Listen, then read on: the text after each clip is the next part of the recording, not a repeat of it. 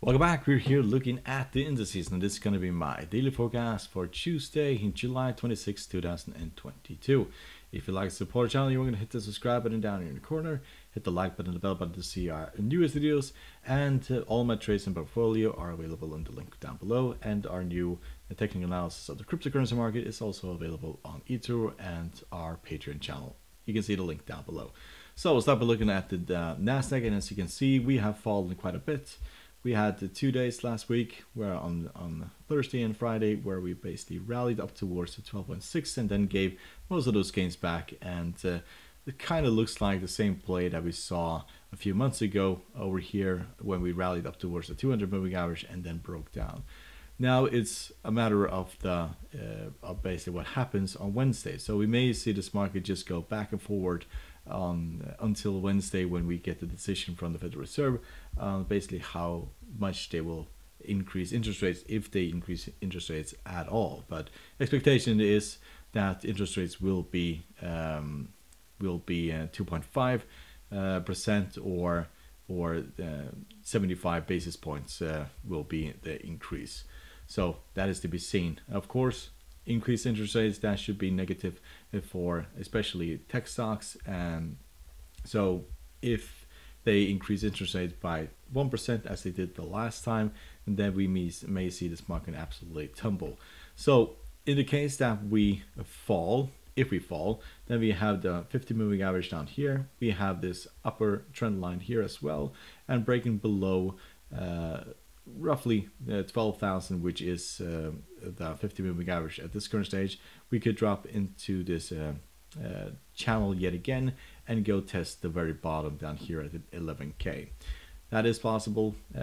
If we could also bounce from the 50 moving average, so we may see something similar to this going up, but we could also drop significantly towards the bottom of this range here, which is at 11k.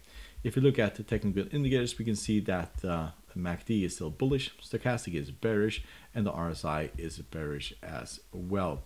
So at the moment, momentum is to the downside, and but it will probably be really choppy going forward until we basically get the decision from the Fed, because that will be basically the main thing that will change the markets in this week. So if you look at the S&P 500, S&P 500, we can also see that we are just above the 50 moving average, and the same thing here. We are still in this this bear run, basically in this bull run in this bear market, and we have broken above the 50 moving average. We have tested, give or take, 4k several times now and got rejected. And if we break below the 50 moving average, we may go see this market dropping back towards this channel, and dropping below here, we may see this market go back towards 3.6k.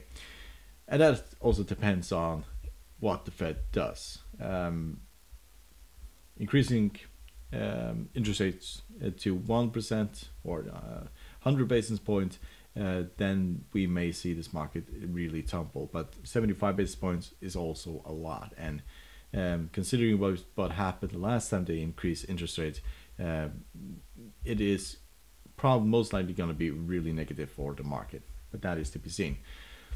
So if we look at technical indicators, we can see the MACD is still bullish, stochastic is bearish, and the RSI is flat at this current stage. So let's look at the Dow Jones. Very similar here, still in this uptrend, pulled back quite a bit today, rallied up towards 32.1k and ended up at, give or take, 31.8k. So also here we are at the top of this channel, so we may see this market just tumble to the low and then go higher. That is a possibility. We could also rally above this channel and go towards this area right here, which is, give or take, 32.7 and 33.4. If we break below this channel, then we may go all the way down to the very bottom yet again at the 29.6. If we look at the MACD, is still bullish, stochastic is still bearish, and the RSI is flat. So European market, nothing really happened here. We have just gone a small range here of the highs of 13.4 and the lows here of give or take 13.1. So we have just been going sideways here, and we are right underneath the 50 moving average. So if we break above, then we may go head towards the 200 moving average, or there's a double top, which is exactly right around the 200 moving average at this point. If we break below here, then we may tumble towards the lows again of 12.4. Breaking 12.4, then we are looking at significantly lower levels. If you look at technical indicators, we can see the MACD is turning around. It's still bullish. Stochastic is bearish, and the RSI is bearish as well. So Japanese Nikkei, this is also struggling at the same place that we have struggled in the past. We see the 200 moving average, we have gone above, we have rallied basically above, and then given most of those gains back. Here we have a shooting star, and we basically fell. Here we basically plummeted, and now we're struggling yet again. So at this current stage, we may see this market drop back towards this area here, which is roughly at 25.7K. So if we do, it may look something similar to that. If we take off from here, then we need to get past 28.3 in order to go to roughly 29.3 and so on. But as it looks at this current stage, 200 moving average is still giving this market a headache. If you look at MACD, it's still bullish. Stochastic is also bullish, and the RSI is also bullish. So yes, it is to be seen. Breaking below the 50 and 200 moving average, then this probably is more likely. If you look at the VIX, VIX is approaching the 200 moving average. We're kind of almost setting up for Wednesday. If the market were to fall on Wednesday, and then we will most likely see something similar to this. So a continuation of these moves that we have seen in the past, breaking low towards the 200 moving average, and when we get bad news, or the news that market doesn't like, there is more volatility, more fear, and stocks and indices, they fall significantly. So we are technically at the bottom here at the 200 moving average, have pulled back quite a bit, but it's to be seen tomorrow, or especially on Wednesday, whether or not we really take up to the upside. If you look at the MACD, it's still bearish, stochastic is bearish, and RSI is bearish as well.